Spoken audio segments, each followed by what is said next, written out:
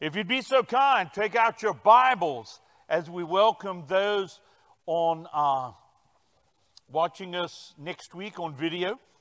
And go to Colossians chapter 3. We have been preaching on building lives on the truth. The truth of the Word of God will transform. Jesus said, "You know the truth, and the truth will set you free." Some weeks ago we preached that in the believer's life, you're saved, but there is that on-working of the Holy Spirit in our lives, that the Word of God is taken by the Spirit of God, which challenges an action, a motive, some aspect of our lives. Call it stinking thinking. Looks right, but it's just wrong. And God says we need to change this. And I'm going to show you how Christ's likeness works. So Bible says we take it off and we put it on. Last Sunday we preached that we needed to take off the lifestyle of stealing and embrace the blessings of work. Amen? And now today I want us to take a journey. Go Colossians chapter 3. And I pray it's going to be a most joyful journey. Starting in verse 12. The Bible says, "Therefore, as the elect of God, holy and beloved," he says, because you've been born again, put on. Now remember, if you're going to put on something, you have to take off something, right? Every person in this room has probably run up against the wall of, I need to get up earlier and have a devotion time in the Bible before I go to work. The problem is you're still going to bed at the same time. All right? You can't watch TV till your brain is the size of a pea and your eyes are as big as moon pies and expect to be energized in the morning. You got to take something off if you're going to put something in. Amen? And God comes and he says, listen, I want you to put this on. I want you to put on tender mercies, kindness, humility, meekness, long-suffering. The reason we need to put it on, because without Christ, we have the opposite in our lives. Verse 13, bearing with one another and forgiving one another. That's a novel thought. If anyone has a complaint against another, even as Christ forgave you, so you also must do. But above all these things, put on love, which is the bond of perfection. And let the peace of God rule in your hearts. Underline the word let. You can fight that. He says, let it, the peace of God rule in your heart, to which you were called in one body. And here's the sermon. You ready? And be thankful. Be thankful. If you don't mind underlining in your Bible, underline, be thankful. Be thankful. As a believer, you desire to grow in Christ's likeness. We were predestined to do it. You have to have a thankful heart. You have to be thankful. And that has to be created by the Holy Spirit of Almighty God. Look, here's the progression that we see in these verses. We see that by the Holy Spirit, the fruit of the Spirit, He's helping me to put stuff off and put them on. And I see my deeds change. I was unforgiving. I'm becoming forgiving. I was unkind. I'm becoming kind. Tender-hearted. My goodness. My goodness. Now, you know, that wasn't hard for me. At my house, anybody ever watched the movie Old Yeller? Okay. For a long time, I thought Old Yeller was my mama's cousin's tooth. He had this big long tooth. But then I saw the Disney movie, Old Yeller. I cried like a hyena. I waited for the day I could shoot my own dog. I'll do it. Just a great, y'all don't know what I'm talking about. Rent a movie. It's wonderful. If it, of course, well, no, let me put a disclaimer. It will trigger some of you, okay? But that's good. Sometimes we just need to not be triggerable, to be tender-hearted. God says, I'm going to make you a man that you're going to be new deeds. I'm going to give you a new direction to journey in. Instead of getting even, I want you to get godly. There's a part about that because our decisions are different. Now, what's the key on this? In all deathbed seriousness, the key is getting to the place where we are grateful and thankful before God for the challenges that He brings, that He institutes change in my life. I need to be thankful. An ungrateful heart. Guys, how many churches have you been in and the people are just grumbly hateful? They are. You come in, nobody tells you, hey, hi, or shut up. I mean, it's as though you don't exist. God wants us to be humbly grateful. I'm grateful that I'm saved. I'm grateful that you're here. I'm grateful to learn to be that way. To have a thankful heart is to have a hopeful life. Without it, I don't give you much of a chance at all. You're going to be miserable, and there ain't a thing I can do about it, because you reap what you sow, beloved. You reap what you sow. People come to me for counseling, and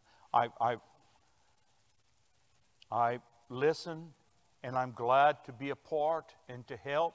But here's the rule. You ready? Number one, you reap what you sow. Rule number two, I can't change rule number one. You want something different coming up in your life, you got to plant something different. And a grateful heart and a thankful heart is the way. So how do I become? Here is the title to the message. I don't always give you the title to the message. I let you figure it out. This one is How to Build a Life of Thankfulness. How to build a life of thankfulness. There's 5 things that as God is going to work to make you thankful when He's going to challenge you about being hard-hearted. He's going to say, I want you to show them mercy. You don't know what you did to me. The song, Done Somebody Wrong song, is very popular. But Dennis, you don't think people do you wrong? Of course they do you wrong. I can't change when people do wrong, but I am in control of my response to that and how you deal with it. So here's what we're going to do. We're going to take a run now. If you'll listen faster, I'm going to go a lot quicker. You ready? Number one, God's going to start with your person, with you. God is going to start with you. Most of the time, when we have these issues, we talk to God about other people. God talks to us about us first. In Romans chapter 12, I'm talking to believers. If you are not a follower of the Lord Jesus Christ, just eavesdrop in, because God wants to show you how wonderful a life in Jesus is. Romans chapter 12, verses 1 and 2. The Bible says, I beseech you, therefore, brethren, I'm begging you, by the mercies of God, that what? That you present your bodies a living sacrifice, wholly acceptable unto God, which is your reasonable worship. And do not be conformed to this world, but be transformed by the renewing of your mind, that you may prove and know what is that good and acceptable and perfect will of God. God says you have been bought with a price. You belong to Jesus. Your job is to act and present yourself that you belong to Jesus. Too many Baptists have bought into this kind of weird theology of perpetual backslidden, just wrestling with agreeing with God. But beloved, you don't get a medal for that. It's not good. I had a man, a dear brother, he would tell me, I'd say, how you doing? He said, man, God's breaking me. And then we'd meet again. God's breaking me. The third time I said, what is wrong with you? He said, what? I said, break yourself. I mean, submit to God. God knows what He's doing. Don't fight Him. You're wrong. He's right. You're losing. I know it sounds spiritual, but it's dumb. Amen? Oh, I can tell I'm winning y'all over. Listen, here's the altar. It's the place of offering myself to God. He has saved me. And I'm saying, Lord, here I am. It has to be willful. Every day, I'm saying, Lord, I'm not fighting you. I belong to you. I want to follow you. I know all the ways I think are not right. So I need you to get rid of stinking thinking in my head by your truth and grant me grace to agree with you. Because there's a lot of things like right here that we just love to hold on to. Grudges is a big one. Unforgiveness is a big one. All of these different areas. And it is a terrible, terrible cost that happens in our lives. See, you have to voluntarily, I present myself completely. Lord, I don't even know where you need to look in my life. But I want the Holy Spirit to move as I'm in the Word and I'm sitting under God works. Let me give you, might seem silly to you. Okay? When I got saved, and I was in jail, in parish prison, there were 3, I didn't even understand this, but God helped me. There were 3 besetting sins that really identified my life. And I understood that to come to this God, I was done with that. God grant me grace. After I got saved, I didn't understand that God was just going to keep working in my life. He was going to keep working. This all came back to my mind. I had a buddy. He called me yesterday. He was flying to Memphis. Now, this is one of my best friends. He's never been on the bayou, but he's heard my bayou stories. And there was a man and his wife sitting by him on the plane, and they introduced each other, and his name was Sharomi. And he went, wait a minute. Where did you grow up? And he said, I grew up in Cutoff. That's right where I grew up, on the bayou. He said, do you know Dennis Brunet? Guys, I've been gone from the bayou since I was 19 years old. And here's what he told my buddy. He said, oh, yeah, that's Levi Brunet's son. He said, that was one wild dude. And my buddy said, oh, yeah? He said, yeah, but you know, he found religion. And he changed. Thank the Lord, that's what he said. But my buddy said, it gave me a great opportunity to witness to he and his wife that it wasn't religion, it was Jesus that had changed your life. See, I got saved. Now, I was going to push on. I should be on point 3. This is for some group of people in this room to understand the Christian life. Stop having Jesus chase you. Grow up. He saved us by the mercies of God. We are bought with a price. It wasn't many months after I got saved, well, probably about 6, 7 months. I was in church. Beck's dad was the pastor. I was there. I got to where, now this was an old-time church, man. They call you to pray in church. You'd stand up and pray, and it was a very small building. And we would have at it. And I got to where every time I stood up to pray, I'd cry. I'm not talking sniffles. I'm talking just like, is he having a nervous breakdown kind of crying? And I thought I was cracking up. And I came out the bathroom. It was a little church. So the men's bathroom was here. The hall passed here, went about right there, and turned this way, like a 90 degree, like an L. And I came out, and I'm going, what is wrong with me? And there was some men talking. I couldn't see them, but I could hear their voices. And being that we only had about 50 members, I knew exactly who they were. And one of them, they were talking about me. And one of them said, what do you think's wrong with Dennis? And God said, I don't know. Something's wrong. And all of a sudden, old Dick Young walked up. Didn't see him, just heard it. And he said, ain't nothing wrong with that boy. He was from Texas, working in the oil fields. He said, ain't nothing wrong with that boy. Y'all leave him alone. God's dealing with him. I had never thought of that. That the source of my misery was that God was dealing with me, and my job was to let God deal and just say, Lord, show me. Amen, I'm with you. Too many of us get on the altar, then we crawl off. We get right with God a while, then we take off. The old dean at the seminary where I taught as a teaching fellow called me one time. He knew I was going to be leaving. He said, Dennis, listen to Papa Joe. I said, yes, sir. He said, you're going to spend your life, people coming, they all twisted out of shape. You're going to talk to them, the Word of God, you're going to put them all straight.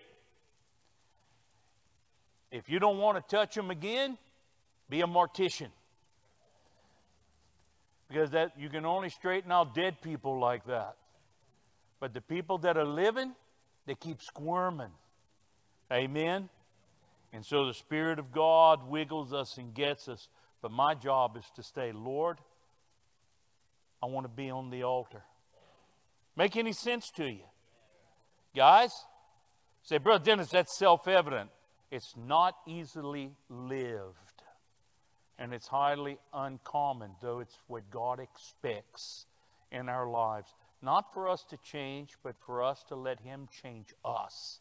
And be willing. And be thankful about it. Number two.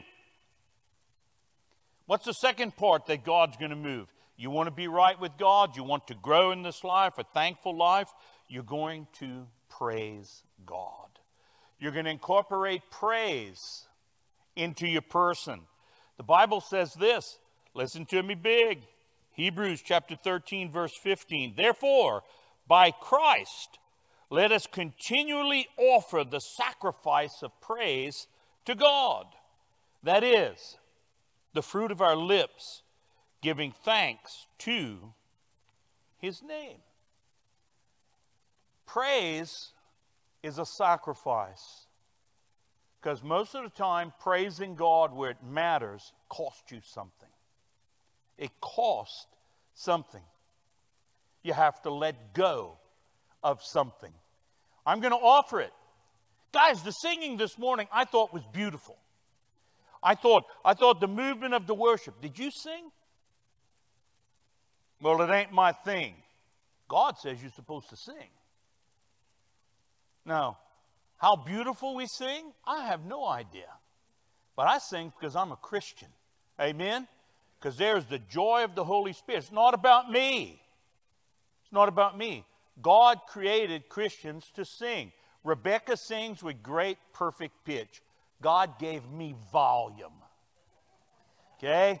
You stand around me. Everybody knows who sits by me over here. Brother Dennis sings loud. And if you listen through the whole song, I sing everybody's part. Okay? We need to praise. We need to be a praising people. The power of praise. In listen to this, Psalm 69, verse 30 and 31. The psalmist writes, I will praise the name of God with a song, and will magnify him with thanksgiving.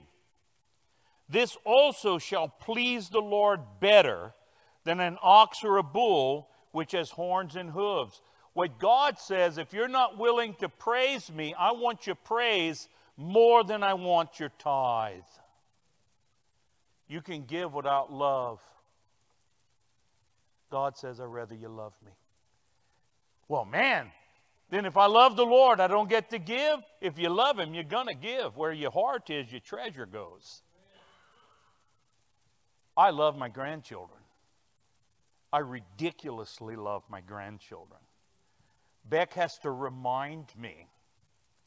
I mean, they'll say, Papa, you're the best. I'll get you a pony. I mean, I'm just, you know, I just want to give. We went up, because I've been sick, took a trip, got to go see some, brought their Christmas presents. Beck loves to do stockings. Stockings. We couldn't find stockings. My feet are so big, she just used my socks. Anyway, teasing. But, man, we boxed it. We had it. It's there. We go all the way up there. We left the stockings. We left the stockings. I didn't touch the stockings. I didn't fill the stockings. I didn't even know where the stockings were, but I knew it was my fault because I'm a husband. Gentlemen, that's a tip. I don't care what happens. A meteorite hit your house. I'm sorry, honey, I built in the wrong place. It's a happy marriage. Just agree.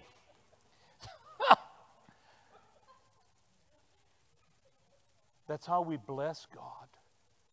Because we praise him. Why? Because we're able to see what God is doing.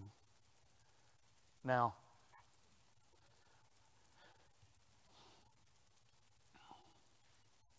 there's a weird twist that's happened. Are y'all still with me? There's a weird twist where we come to church and we say, I'm coming to church to recharge. There's truth in that, but there's danger in that. Because listen to what the Bible says here. You ready? In Jeremiah 33:11. It says, the voice of joy and the voice of gladness. The voice of the bridegroom. We know in the New Testament that's Jesus. And the voice of the bride, that's the church of the redeemed. The voice of those who will say, praise the Lord of hosts. For the Lord is good, for his mercy endures forever. Now listen. And of those who will bring the sacrifice of praise into the house of the Lord. There is a place where I don't come in here to learn praise. I come in here charged up with praise. And when we get together and we begin praising God in song, that which is praising in me just comes out. Amen? Guys, there are times when life will wring you out and you come in and you're dragging. And praise God, this is the best place to be. But don't live your life every week like that. Praise God through the week. See the hand of God at work.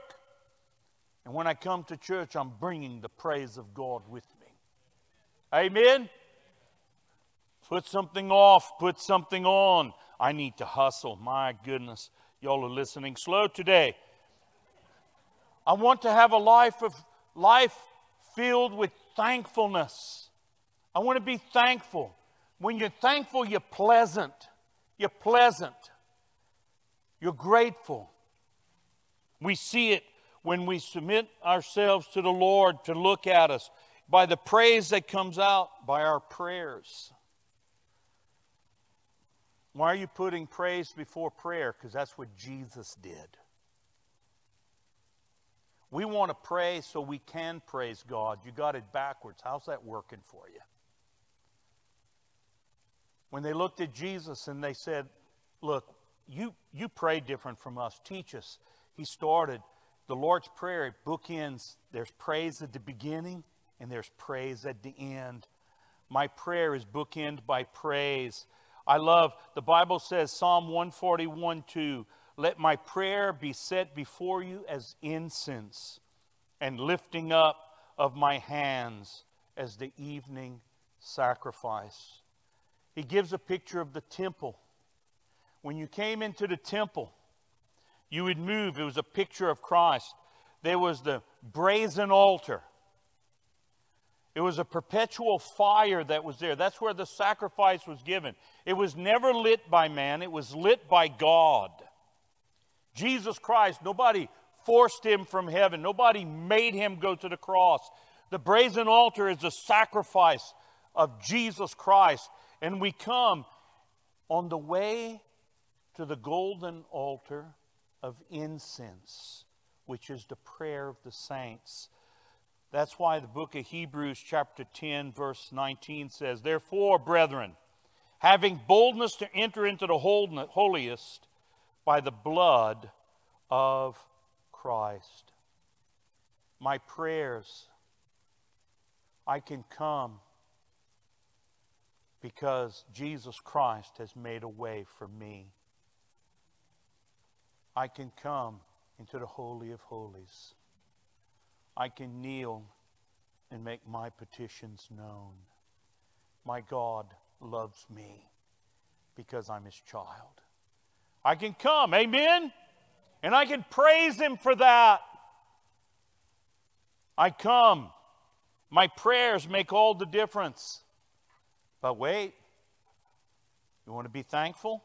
You want to have a thankful life, a beautiful life, a life where the Spirit of God is taking out stinking things and putting in the fruits of the Spirit of God, and life begins to move in power and transformation.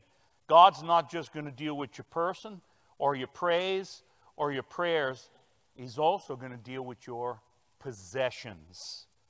Possessions. Oh, Pastor, you were cruising. Now we come to a screeching halt. It's a dangerous thing to get between a man and his money. That's why when you get baptized in Midway Baptist Church as an adult, we always make sure your wallet's in your pants. Just picking. But here's what God says, not me, God. In Proverbs 3:9, it says, honor the Lord with your possessions and with the first fruits of all your increase. With the first fruits. If you're not careful, the way we give is we spend everything we would want, everything that we think we need, everything, and what's left over goes to the Lord. I guarantee you, if you do that, you're giving tips. You're giving tips. You got life back to front. Say, but Brother Dennis, I can't do that. You need to start learning can. And that transforms our lives. So many marriages fight over debt. We just do. You got to be careful. In Malachi chapter 1, verse 6, you want to listen to this? Kind of a long passage. It's the last book of the Old Testament, Malachi chapter 1, verse 6. He says, God is speaking. He says, a son honors his father, and a servant his master. If then I am the father, God says, where is my honor? And if I'm a master, where is my reverence, says the Lord of hosts? To you priests who despise my name, yet you say, in what way? Here they're answering God. They're arguing back with God. They're just like us. He says, in what way have we despised your name? God says, you offer defiled food on my altar. But you say, in what way have we defiled you? And God says, because you treat my table as contemptible. And when you offer the blind as a sacrifice, is it not evil? And when you offer the lame and sick, is it not evil? Offer it then to your governor. Would he be pleased with you? Would he accept you favorably? If we treated God with the gifts that we provide, if we treated others, would they be happy? That's what God's telling them. It's always a condition of the heart. I love what the Bible says in 2 Corinthians 9:7. He says, so let each one give as he purposes in his heart, not grudgingly or of necessity, for God loves a cheerful giver. Amen? Well, Brother Dennis, how much should I give? You give until there is overflowing joy of the Holy Spirit in your life. Well, Brother Dennis, I don't think that's right. Listen to me. I don't know where you go to church and who's your pastor. Does he let you look at his tithing record? He should. He should. You can't look at anybody's tithing record in this church, but you can look at mine. Because any man that'll preach on the Word of God and doesn't obey it in money is guilty of filthy lucre, the Bible says, and he doesn't belong in the pulpit. Amen? Guys, I'm not ashamed to give. And when we come across in the giving of money, the giving of possessions, it belongs to God. And I'm not ashamed, and I don't stammer and stutter in preaching on it. Because I preach on something even bigger every Sunday. And that's giving your heart to God. Because wherever your heart is, Jesus said, your treasure follows. Amen? You got a giving problem, you got a heart problem. You got a heart problem. Then here's the last one. God wants our purity of getting right. The psalmist says in Psalm 51:17, the sacrifices of God are a broken spirit, a broken and contrite heart. These, O God, you'll not despise. I don't want to have a haughty heart in front of God. I don't want to come to church late and leave unchanged. I don't want that in my lifestyle. I want to treat coming to worship like I'm going to see a movie. I don't want to miss the beginning. Why? Because the beginning is the praise time. Amen? And if we don't praise, we don't listen. Oh, beloved, what are we going to do? There's the purity. David had committed adultery. David had participated in killing a man. David had messed up. What brought him to a broken heart? As Beck comes and makes her way, what brought him there? It wasn't that he was caught in his sin. It was, the Bible says, the goodness of God leads you to repentance. God brought conviction, and He brought cleansing, and He set me free. Amen? He set me free. Oh, beloved, the joy of it all, it's taking off, putting on. Taking off, putting on. God touching here. So I'm not comfortable with that. Squirm, squirm, squirm, try to get off the altar. We call that backsliding. We call that 4-year gaps in our lives where we just disappear from church and then we come back in. Guys, that's not normal. It happens, but God's got better than that. Amen? God's hand at work.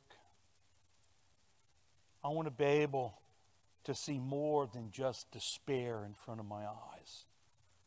I want to see the power of God to transform that. And that's where we come. So I want to ask you a question this morning. Do you know Jesus Christ as your Lord and Savior? Come on. Do you know Jesus Christ as your Lord and Savior? Because I am afraid that for too many people in church know about Jesus, but you have never been born again. Let's imagine. Look, in a moment we're going to stand up. We're going to sing, I've decided to follow Jesus. Why? And I'm going to ask you to come forward because the Bible says, with the heart man believes. I'm a sinner, He's the Savior. And with confession, that Jesus Christ is Lord, I give all I know of me to Him, we are born again. And we're going to invite you to come. But let's imagine the devil walks forward this morning. He's going to come right up. I'm not looking at anybody in particular. Okay? All right? He comes forward.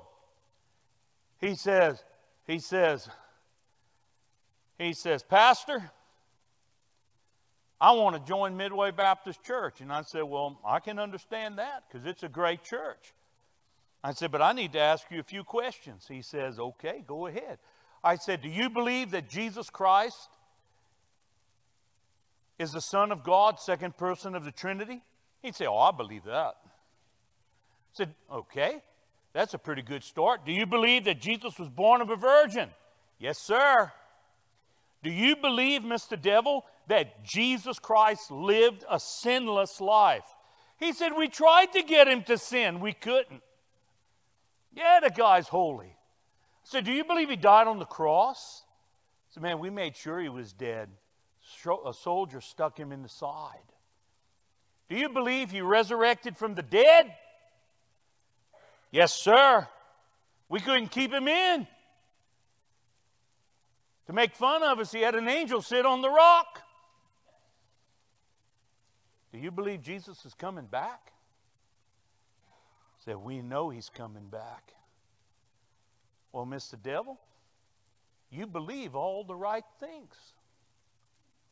Please join Midway Baptist Church. See, the problem is, all he did was agree with the facts. Faith is what you do with the facts.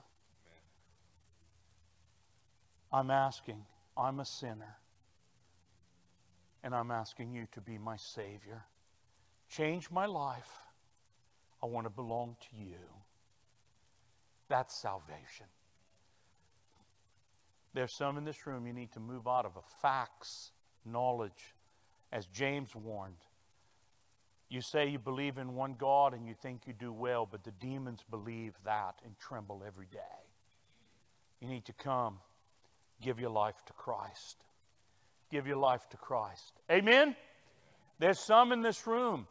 You're believers. What's God talked to you about today? Because every one of these things could have been individual sermons, right? But I wanted to talk to you about thankfulness. Because when God is going to deal with me, and I'm thankful. Because He's taking things off of me and letting me be new. What's God calling you to take off today? And to put on. It's not a one-time cures all. It's just a one-time daily. And then there's some, you're looking for a church home. Have you been praying about this one?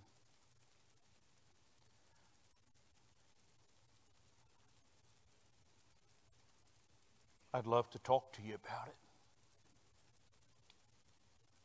This Sunday is 32 years I've been here. Can you believe that? I can't. But it's true. When I came here, I was slim, good looking. This place has sucked the life out of me.